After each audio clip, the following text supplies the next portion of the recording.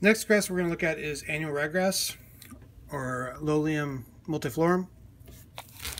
Annual ryegrass shares a couple features with perennial ryegrass.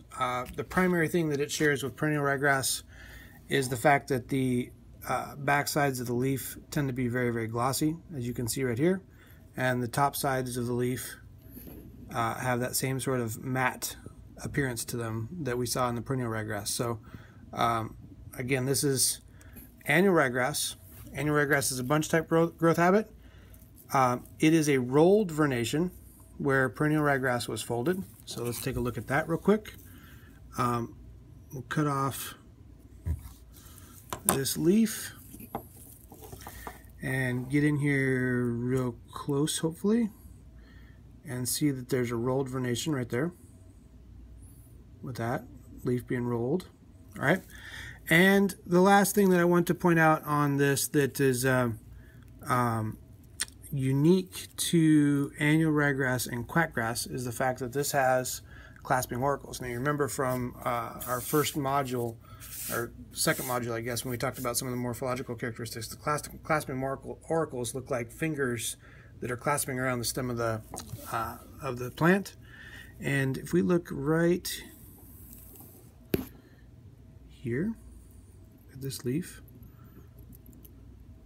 we can begin to see some of these clasping auricles. So what I'm going to try to do very gently is tease out the clasping auricles that are around the stem of that, and show you an example of what those look like,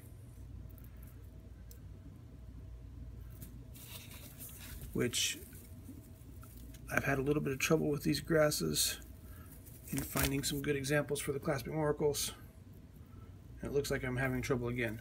All right, so for annual ryegrass, trust me that it has clasping auricles. I'm going to use quackgrass as my my model for the clasping auricles because I know that I can find them on this quackgrass plant. Quackgrass is a rhizomatous plant. It's a weed in cool season grasses, but it is a strongly rhizomatous plant. You can see the rhizomes that are growing around the edge of the pot, where annual ryegrass is a bunch type plant.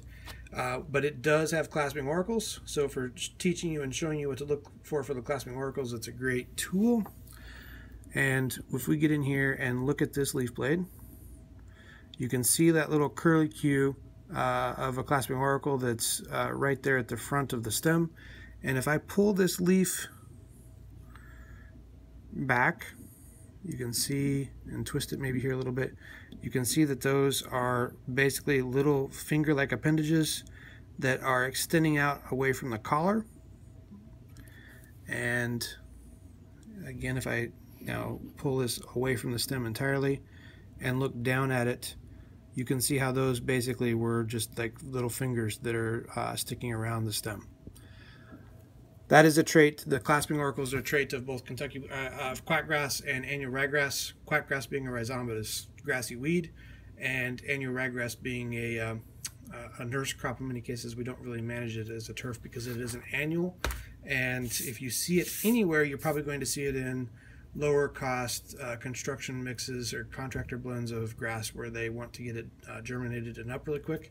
This germinates in 3 days, 3 to 4 days, so you can get a really quick green up out of it. That wraps up annual rye.